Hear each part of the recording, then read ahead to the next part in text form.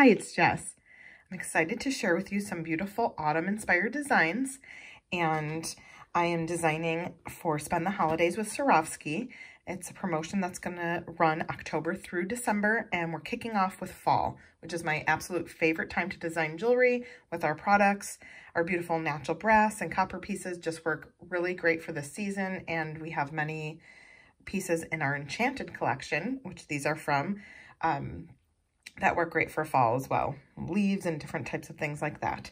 So, I don't know about you, but I am not a fan of spiders whatsoever. However, this came to mind when I was putting together beads for this theme, and I wanted something, you know, fall and Halloween inspired to go with the crystals, and I had this gorgeous amethyst foil back 12mm rivoli, and instantly I was pairing other beads, and I had these copper daggers and these bugle beads, and I saw a spider.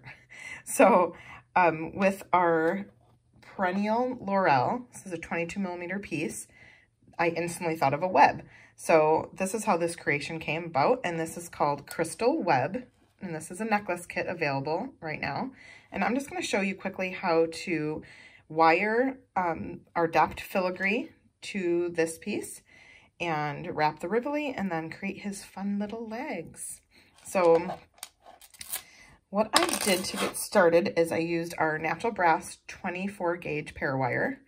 Our wire is amazing to work with. So I'm just going to clip off a section here, and with the dapped filigree from the inside, so string it from this inside of the dapped piece, because you want to wire this to this section. So now you can see this opening. Oops. We're going to go ahead and string both ends of the wire through that. So then your dapped filigree is sitting up in this area. So not only are you hiding that opening that does not have a flower on it, you're also making a creative setting for your filigree, or for your crystal to rest in the filigree. So that's in like that. And then with the wire ends, you could just take them and bend them through the opening here on the back, and you're just going to wire wrap, continue wire wrapping around the stem of this flower here.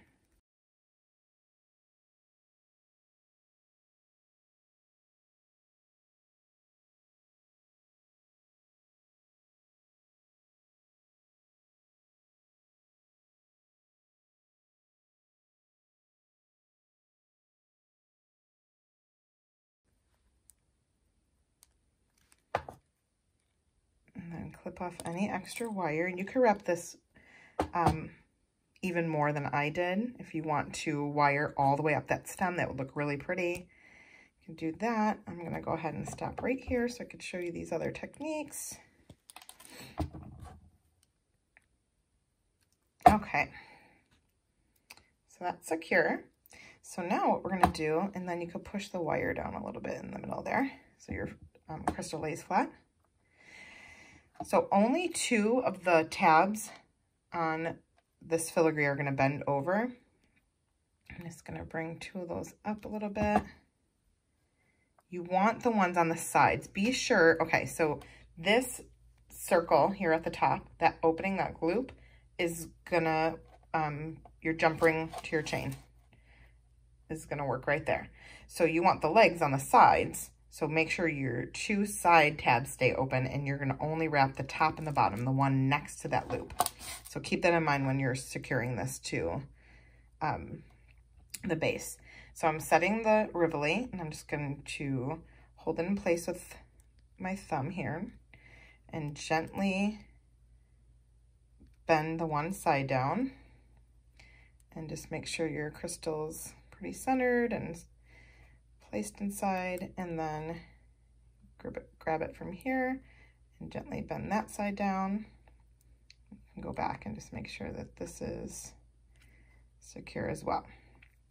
Okay, so now I'm gonna take these 2 tabs and bend them outward because we want her legs to rest from there. Okay, so we have our spider's body. Next step is creating the legs. So I cut 3 inches sections of wire, and I've made 2 previously, just let's see. And we're gonna use a matte copper dagger.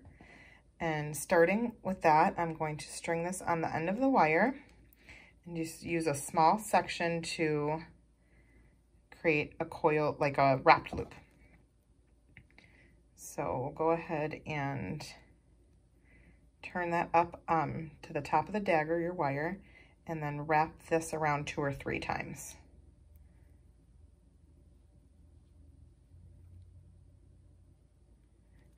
And then trim any little piece of wire and go ahead and tuck in any sharp edge. So now what you have is this look with the bead and the coils. And then with these really pretty deep amethyst silver line bugle beads, glass bugles, I'll go ahead and slide 1, 2, and 3 on to form her leg. And now we want to secure it to this open tab.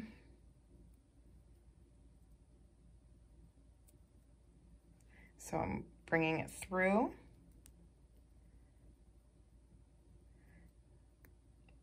Bending it, and we are going to create a coiled wrap just like we did at the beginning.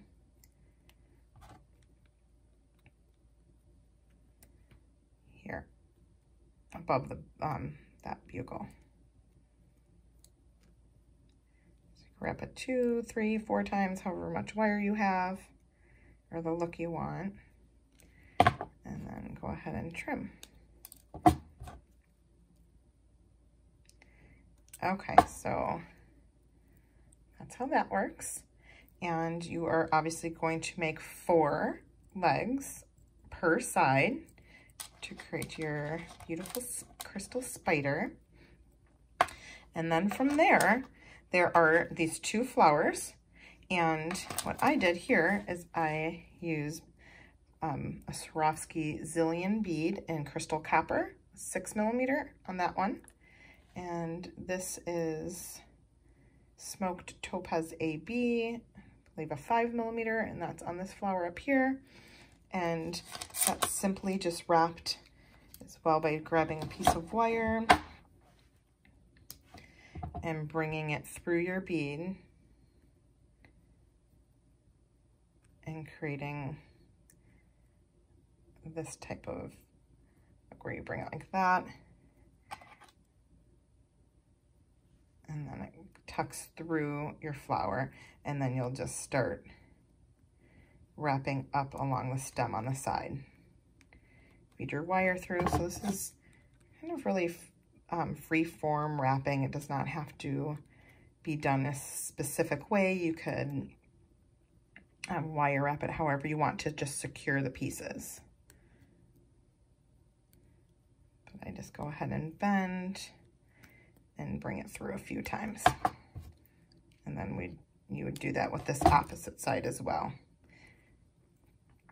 So once you have that all done, the back, to cover the back, I'll go ahead and do it on this one, even though we don't have this project complete. I'll show you here, is with this whimsical spray. These smaller stems with the little leaves on it, we're going to take 2 tips and wrap it. This whole thing doesn't fit on the back, and then you want to leave your loop open, of course. Really, any section you could take and just bend a little bit to wrap around and secure it, it's just fine.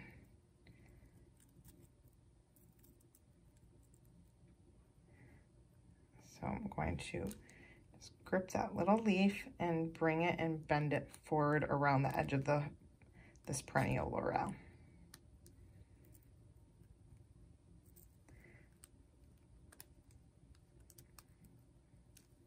can shift it over a little bit. Some of, like this leaf, since that's poking, I'm gonna go ahead and take that one and kind of bend it forward.